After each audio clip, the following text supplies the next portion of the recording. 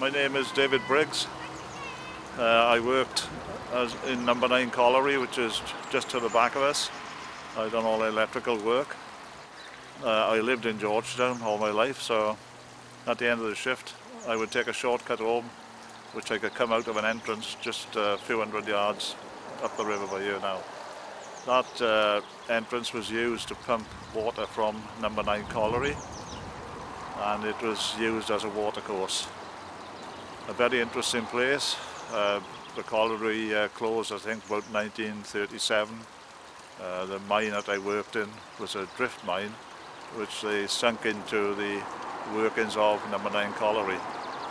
And obviously there was a lot of interesting artifacts left behind from the days of the Tredegar Iron and Coal Company. Very interesting artifacts. It'd be nice if we could get in there one day and have a wander around and just have a look to see what has survived. The pumping engine was actually driven by steam from the colliery, and on some of the old photographs you can still see the beam of the pump. The shaft was 160 meters deep, and the pump rods went all the way down the shaft to a pump which was located on a landing from the watercourse. And then the water was discharged into the watercourse. It ran down through the watercourse and into the river behind us, just to keep the workings dry. The colliery was also linked to Tetris colliery, also linked to the Forge drift, and there was many ways out in the days of during the war. You know, during the wars there was access to other collieries just in case of bombing. But a very interesting area. Obviously the mines have all gone and there's not much left to be seen, but what is left, you know, there is a lot of history still to be seen. You know, it's still there. It's in the background, overgrown, but if we could at least sort of clear some of the brambles away, you'll probably see a lot of the old archways, old entrances to the various workings. The works were located a few hundred yards from where we're standing, just below the town. What's there now is a couple of new units which were built roughly about 15-20 years ago. But that's where the work stood.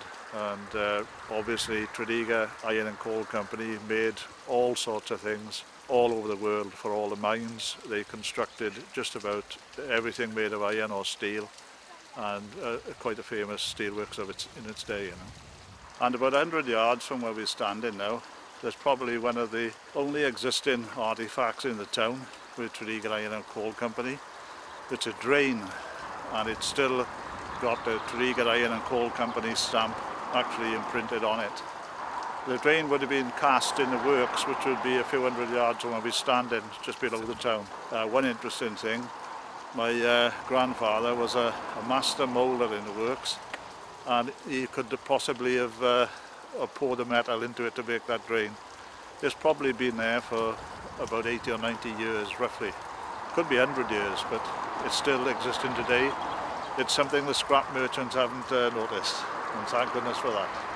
One area of the workings as you walk in, actually from this entrance just up behind us, there's a section of roof which is as smooth as glass, and in the roof are all sorts of fossils and ironstone balls, which it broke open contain, you know, contain a lot of crystals.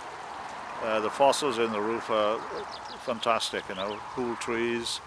It's like looking at the forest imprinted on your ceiling.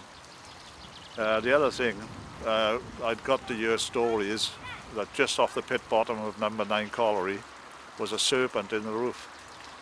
Many occasions we did try to get to that area, but because of foul air and gas, it was a bit of a dodgy experience. But I would have loved to have been able to take a photograph of that. It was quite well known, you know, many years ago, and probably there's not many people know of its existence. But it was a well-known fact that there was a serpent in the roof just off the pit bottom of number 9.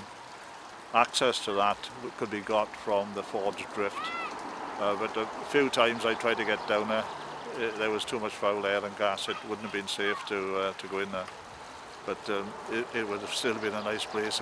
If I could have got there, I would have definitely took photographs of it.